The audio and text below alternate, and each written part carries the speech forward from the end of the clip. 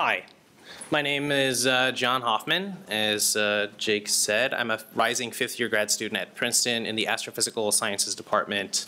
And I'm talking today about a fast template periodogram, so I'll explain what that means. But this is work that I've been doing in collaboration with Jake here, as well as my advisors at Princeton, Joel Hartman and Gash Barbakos. So a fast template periodogram, for those of you who might not be familiar with time series analysis in astronomy, periodograms are similar, analogous to fast Fourier transforms. There are some subtle differences, which I'll go over a little bit later. And a template periodogram, you can very crudely think of as doing a Fourier transform, but for a non-sinusoidal function. That's a terrible way of explaining it, but you can roughly think of it like that. Okay, so I'll talk about periodic signals and astrophysical time series first. I'll get into what exactly a periodogram is. Then I'll talk about a template periodogram and some work that we've been doing to make things faster and more accurate. So periodic signals, many of you probably know, are ubiquitous in astronomy. So I've put up 3 examples here just to give some illustration of the range of periodic signals that we see in astrophysical time series data. So RR Lyrae are a type of pulsating variable star. So these are stars that have a thin hydrogen shell close to the surface of the star, and at a very particular time scale, that shell will ignite, the star will expand, it'll cool off, and then it'll contract, and then it'll ignite the hydrogen shell again. So it's exactly like a piston engine works, and it happens at a very regular time scale. So eclipsing binaries are 2 stars that are gravitationally bound, and if you're lucky enough to be looking down the plane of down the orbital plane, you'll see one star pass in front of the other, and that'll cause a dip in the brightness of the system that you're looking at. And then when the other star passes in front of that star, you'll see another dip in brightness. And then the coolest one, I think, on this slide are transiting exoplanets, because exoplanets are the best. Obviously, exoplanets are just like an eclipsing binary system, except instead of another star, it's a planet passing in front of a host star. So transiting exoplanets are really hard to find because they're very shallow changes in brightness, and usually the orbital period is very long compared to the amount of time that it spends in front of the star. So if you phase fold, as they say in astronomy, this light curve, which basically means you take some frequency and then reorder the data so that it's in order in terms of the phase of the signal, then you'll see this very thin and shallow dip. So as it looks like, it's a very hard signal to detect. So how do we detect these signals? Well, the first thing you'll probably think of is running a fast Fourier transform. So for those of you who aren't familiar with a Fourier transform just takes a signal, a waveform, and it decomposes it into its different frequency components. So that's good if you're looking for a periodic signal, because if you run a Fourier transform on your signal, what you should see is a very strong peak at the periodicity of the signal that you're looking at. But the problem, of course, in astronomy is that the time series that we're looking at are not regularly sampled, so that throws the fast version of the Fourier transform out the window, and you're left with running a discrete Fourier transform, which doesn't require your data be evenly sampled. But the problem with uneven sampling, another problem of uneven sampling, is that your window function that you're observing the underlying signal with is no longer a simple, what's called a Dirac comb. So if you're looking at a continuous function, you're observing it at a certain amount of discrete times. If it's a regularly sampled data, then you're looking at the window function is a bunch of delta functions that are equally spaced from each other. So the Fourier transform of a delta comb is another delta comb, and that's a very easy window function to work with. When you go from evenly sampled data to unevenly sampled data, that's no longer true. So you have a very complicated window function, and this brings what looks like noise into the power spectrum.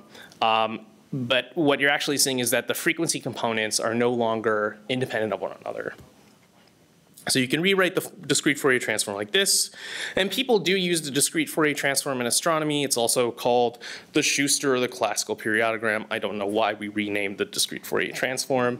But what people use more often in astronomy is something called the Lomb-Scargle periodogram. So it's a slightly modified version of a discrete Fourier transform, where instead of this 1 over n factor out in front, you have 1 over the sum of the squares of cosines. And so the reason why we use this is that it has some convenient properties. So for example, first of all, in the limit that you have evenly sampled data, it's equivalent to running a discrete Fourier transform, so that's good. This tau parameter is just defined so that it's invariant under global time shifts, so that's good. But the advantage it has over running a discrete Fourier transform is for unevenly sampled data, the amplitude is chi-square distributed if your uncertainties are Gaussian. So that's good for hypothesis testing. So if you're looking at a star and you have a null hypothesis, there's no signal there, it's just a constant signal that we're looking at, this property is good for rejecting that null hypothesis. Of course, in astronomy, those assumptions are almost never true, but nevertheless, that's a more convenient way of parameterizing the Fourier transform. So another way of looking at this problem is through the lens of least squares analysis and saying, okay, well, I have a model that I'm trying to fit to my data. And to find the best fit model, I want to minimize the squares of the residuals between my model and the data, weighted by the uncertainties in your observations. So that's how you define this chi-squared parameter. And then you add a hat. This is just, just for the sake of this presentation, is that this is the minimum value of this chi-squared parameter. So you just find the parameters of your model that minimize the sum of the squares of the residuals. And it turns out that the Lomb-Scargle periodogram is equivalent to doing least squares fitting of sinusoids to your data. So it's just a cosine with a phase shift, and it's written as a cosine and a sine function because the relative amplitudes you can translate into a phase shift. This is a linear formulation of that same model. So this PLS, which is just I've rewritten the 1 over n x hat squared. It just stands for power periodogram, but this is what you'll probably see in the literature. It's equivalent to writing chi hat squared naught, which is your chi hat for a best fit constant model, minus the chi hat squared for your periodic model. So it gives the improvement of the fit for your model versus your null hypothesis, so to speak. And the nice thing about this is that we can turn it around and say, well, we can take that as the definition of a periodogram and swap out the model. So you can then, this is the same periodogram, just sort of scaled a little differently. And then you can use any model that you can come up with, and in principle, any fiducial model that you can come up with, but usually the fiducial model is just a constant fit. So one extension is to add a floating mean. So the Lomb-Scargle, the original formulation, assumes that this theta 3, this offset, is 0. Another way of saying that is it assumes that the mean of your observations is the mean of your signal. And that sounds reasonable. In a lot of cases that is the case, but you might run into this situation where you're looking at a periodically varying object, and when it gets too dim, you can no longer observe it. So now you're sampling only part of the signal for that object. So the mean of your data is biased against the actual mean of the signal. And adding this constant offset helps deal with that problem. Another extension is to add higher order harmonics. So you can say, well, I'm not looking for a sinusoidal signal. I know that it'll probably not look like that. I'm looking for, say, RR Lyrae, and I know they're not sinusoidal. So you can add higher order harmonics, and this allows for a more flexible fit to any data that you're looking at.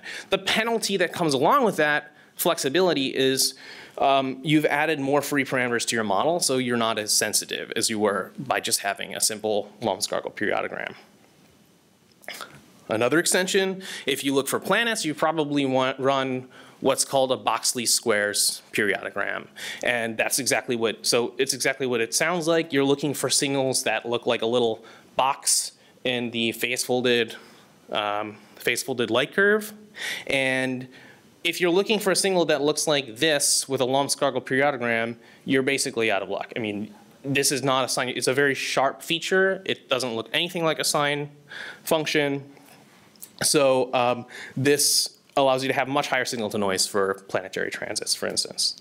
And then, of course, another extension is the template periodogram. So template periodogram is basically Lomb-Scargle, but instead of a cosine function, you just throw in a black box function. So now you have the same three free parameters. You have amplitude, offset, and a phase shift parameter. You have to align it with your data. But this M here, it can be anything. So it can be an eclipsing binary template, it can be an irregular template, it can be whatever signal that you're looking for. And people do use this in astronomy. So just recently there was a paper that came out earlier this year by Branimir Cesar looking for irregular in the Pan-STARRS first data release. So Pan-STARRS is quite a challenging data set to work with if you're trying to do this, because there's only a handful of observations on the order of, I think, 20 to 50. I'm not sure what the exact number is. And they're all taken in 5 different filters, not at the same time. So you might have one observation in the red filter, and then 20 days later, one observation in the green filter. So that's a nightmare if you're looking for something with a known shape, and then that shape is color dependent, which is the case for irregular. It looks different in the green filter versus in the red filter. So they cleverly formulated a template periodogram that was multidimensional. So they enforced that. They took templates from SDSS Stripe 82 irregular rates, just empirical observations of what irregular look like.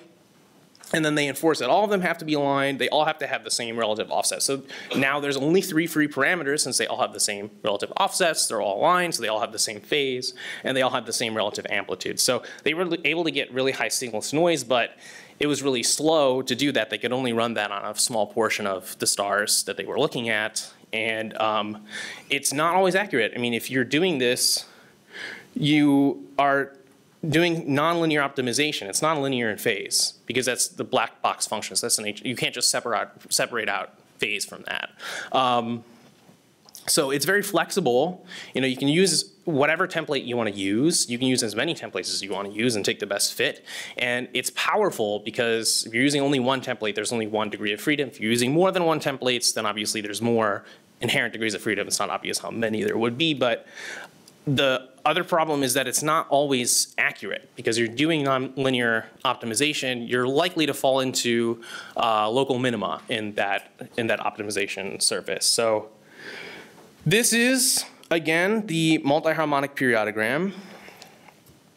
And as I said before, or actually several times, these are free parameters. So this is the advantage and the disadvantage of the multi-harmonic periodogram. It gives you the flexibility. But if you expand your template as a truncated Fourier series, you basically get something that looks very similar to the multi-harmonic periodogram or the multi-harmonic model, except that these Cn and Sn parameters are fixed. So it's just a reparameterization of your template, basically. This is what a template periodogram looks like if you run it with different Fourier, truncate the Fourier series with a different number of harmonics. So this black curve you see on your right is the template periodogram with 1 harmonic, 2 harmonics, 5 harmonics, 9 harmonics, and 10 harmonics. So the first one is obviously 1 harmonic, that's just Lomb-Scargle. And this is run for an eclipsing binary template. So this is the same template that I showed you, or that you've seen earlier in this presentation. The blue curve is the multi-harmonic Lomb-Scargle with the same number of harmonics. And then at the very bottom, you see this purple curve, which is Boxley squares. So you see sort of what you would expect. So if you use a multi-harmonic periodogram, you have the that same peak as you saw in the original Lomb-Scargle at the top, because the multi-harmonic Lomb-Scargle will find an equal or better fit than the Lomb-Scargle because it's you have more free parameters for your model. As you add more harmonics, you become less and less sensitive to whatever signal you're looking for. And I mean, this is a bit of a cheat. So this data is generated from this template. So we know that we're looking for the right signal. Obviously, that's never really the case in the real world. But this just illustrates the advantage of knowing the signal that you're looking for and actually looking for it instead of running something like a Lomb-Scargle.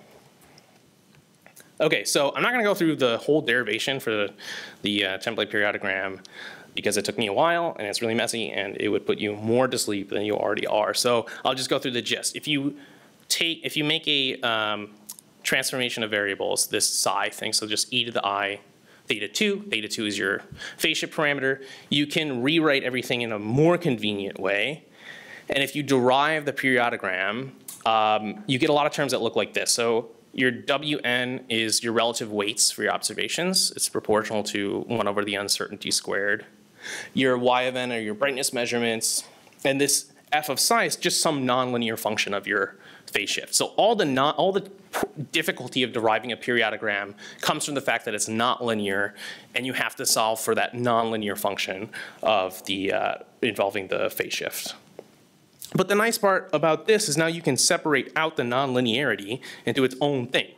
So if you separate out the nonlinearity, you're left with just a Fourier transform of the convolution of your weights and your observations. So what I didn't tell you earlier is that there's something called a non-equispaced fast Fourier transform. So this is something that's been around for a little while, and Jake Vanderplas actually wrote a nice purely Python implementation of it. And it solves the problem that we couldn't solve before, which is that the Fourier transform doesn't allow you to use. You can't run a Fourier transform on unevenly sampled data. But it turns out through a couple of clever tricks you can, sort of. So you can use that algorithm to compute your the rest of the coefficients and then deal with the nonlinearity separately. So the gist of the story is that the nonlinearity for this problem reduces to polynomial zero finding. So you can represent the nonlinearity as a polynomial in this psi parameter, which is a complex variable. And then you're stuck with solving the zeros of a polynomial of order 6h minus 1. H is the number of harmonics that you expand your template in. And so you're stuck finding the zeros of that polynomial. The coefficients of that polynomial, which again we use the Fourier transform to compute, that scales as HNF log HNF. So NF is the number of trial frequencies that you're using. So that scales as n log n, which is great. And then finding the zeros scales as a constant amount of time per trial frequency. But in terms of the number of harmonics that you're expanding your template out, so if you expand it, basically the number of harmonics that you need to expand your template in is basically described by how many sharp features there are in your template. So if like for a Boxley squares template, you're lost. I mean, you need like hundreds of harmonics for a very, very sharp feature. But if your template's sufficiently smooth, you don't need many. So as long as you have like less than about 10, you'll get a reasonable speed up. So the zero finding scales as the cube of the number of harmonics. So this is really the limitation. So this is why you can't replace Boxley squares with this formulation, because it would just take way too long. And the reason it scales as h3 cubed is that you do a lot of singular value decomposition of a polynomial companion matrix, which is how NumPy solves for the roots of a polynomial. Now, the naive way, if you just use nonlinear optimization, scales as the number of observations you have times the number of frequencies. So if you have a very small number of observations, occasionally you can do a bit better, but you still lose the accuracy. And I haven't really found a case where it's consistently faster than doing it this way. So if you take the naive method, if you compare using this fast template periodogram with doing things the more naive way, if you use one initial guess for that when you're doing the nonlinear optimization part, when you're trying to find the optimal phase shift, if you just use one initial guess, your accuracy is terrible because you get stuck in a local minimum. I mean, it just almost always happens. If you use 10 initial guesses, you do a lot better, but you're still not perfectly accurate. But that seems pretty reasonable to be practical. But it's also a lot faster. So these are compared with using 10 random starting points, and you get like an order of magnitude speed up in just about every case, along with a better scaling. So this is really good if you're trying to do this with a lot of data points. So my advisors run the HatNet and HatSouth, the Hat project, which looks for a lot of transiting exoplanets from the ground. And they have tens of thousands of data points per source. So running a template periodogram on each one, and they have like 5 million stars or something, which is actually kind of puny compared to like LSST and a lot of other experiments. So running a template periodogram on our data with 10,000 points is basically an impossibility. And we're not even really guaranteed to get an optimal solution. So this helps in that case. It's still not really fast enough to be practical yet, but I'm really hoping that there's a lot more speedups to be found. So yes, all right, so there is an implementation of this with, thanks to Jake Van Bless's help. It only really requires the NFFT package for the non-equal-space fast Fourier transform, which Jake wrote. It's in pure Python, very easy to install. Everything else is just NumPy and SciPy. So it's unit tested, it's documented, and there's a lot more to do. I have a lot more to do with my thesis. As much as I want to make this thing even faster, my advisors will probably murder me. So I encourage you, if you're interested in this, to take a look, try to find things that are slow or inefficient, or that you think you can make faster. Because if we could make this, I'd say maybe about an order or two magnitude, or two of magnitude faster, this would be really useful. I mean, if you could do template periodograms and search for specific signals and data really fast, you can do a lot of really powerful science with that. So I encourage you to just take a look for efficiency improvements, bugs, but hopefully there's none. So there's also other techniques for finding periodic signals. So I just listed these up here as well. But yeah, that's it. Any questions at all? Does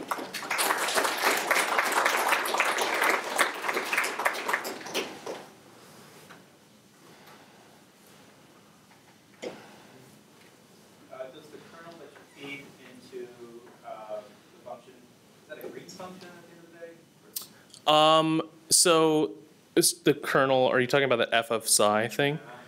That's The a priori function that you're feeding in, does it have to be analytic, or can it be like a data? wait, are you talking about the m function or the template itself? Yeah. Oh yeah. So I mean, I'm not sure if it technically has to be analytic. It can just be a black box as long as you can expand it in a small number of harmonics, which means it has to be smooth enough that that's a decent enough approximation. So there might be like some sharp feature in the real template, but if you could get away with just like smoothing that over or something, then that would be fine. But yeah. Is there an intuitive way of understanding like this, why the nonlinearity reduces to just finding zeros of I don't, well, so okay, yes, there is. So one way of thinking about it is if you do a change of variable to like cosine omega tau, where tau is or theta 2 or whatever, where that's the phase shift, you get a lot of terms that are like cosine h omega 2, which is like the whatever h harmonic or something, and then you can expand that in terms of cosine of theta 2 using Chebyshev polynomials. So that's one way, I guess, of thinking. I actually don't know. I mean, if you can think of an intuitive way, definitely talk to me. But that's the most intuitive way I know. But yeah. So can I think of this as something similar to wavelet and curvelet transforms? Just that you're basically handcrafting the kind of basis functions? I'm sorry, Is it similar to wavelet and curvelet transformations? oh, yeah, sure. Yeah, I haven't thought a lot about that. It very well could be similar. I don't know a whole lot about wavelet transforms, but if you do, I'd love to talk to you. So.